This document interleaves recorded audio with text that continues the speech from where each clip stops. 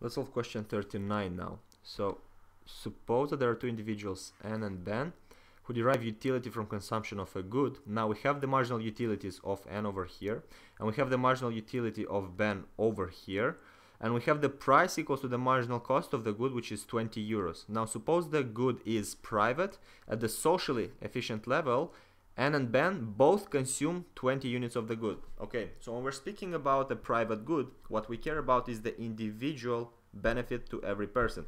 So we have to find out the optimal consumption for N, which will be the marginal utility of N equals to the marginal cost of the good, and then we'll do the same for Ben.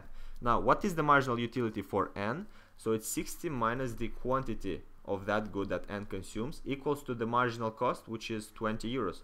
So that's going to be 20. Now the quantity optimally for N will be equal to 40 units. So the quantity for N will be equal to 40 units. Now let's solve it also for Ben.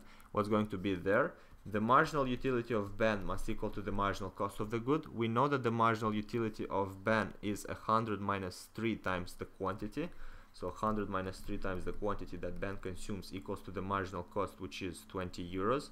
So that's going to be 20. Now what's the result over here? If we take 20 to the other side, it becomes 100 minus 20, which is 80, equals to 3 times the quantity of Ben. 3 times the quantity of Ben. So the quantity of Ben is going to be equal to 80 divided by 3.